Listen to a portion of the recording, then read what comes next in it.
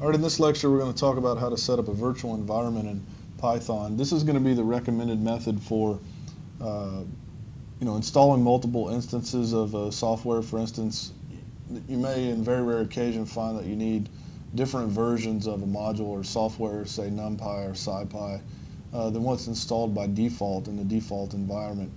Or otherwise, you may find that you don't have the correct permissions to install new modules into your environment. And this is a case on Shamu. So we're going to need some additional modules that aren't currently installed. And I could have them installed globally, but I thought this would be a nice instructive way to talk about how you'd go about doing this on your own. It's pretty easy. So we're going to, excuse me, we're going to use something called a virtual environment in Python, and there's actually a really nice installation package for this that you can get by downloading it at this link. So if we just copy that link, then I'll just show you. If we just copy that link over into the terminal, then we download it. You'll see that it went ahead and downloaded in the directory there. There's a file called virtualenvironment.python, and so then we can go ahead and run that, and it's in the instructions here. But basically, you go ahead and run that file, and then the argument to that file is the location where you want to install this virtual environment. So if we go back over and we run Python on this file, and then we give it a path to the environment. So I want to install this into a folder in my projects directory called Python 2.7 underscore special. Okay, so this is going to be the environment where we're going to install this.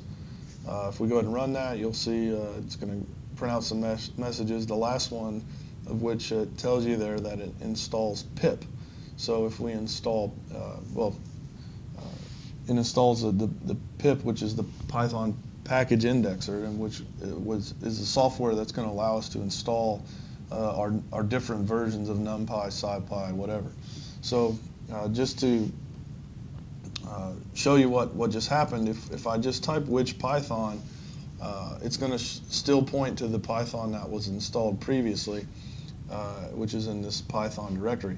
However, if I want to point that when I run Python, I want it to run my special one, then I need to basically add this location to my path. So you can put this in your bash RC or bash profile.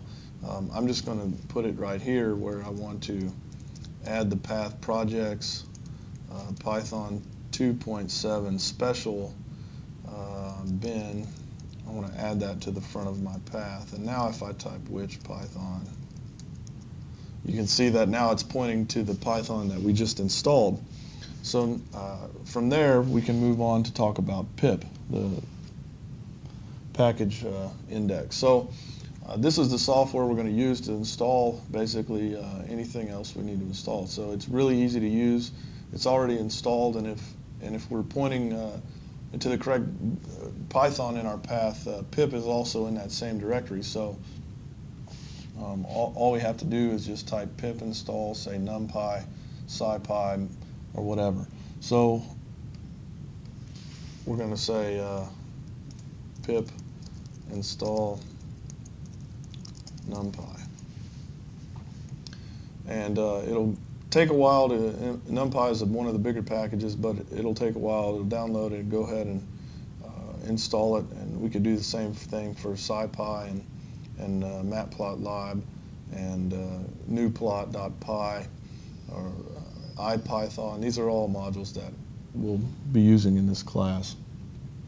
So that's basically all you need to know to install a Python virtual environment and get started installing your own software.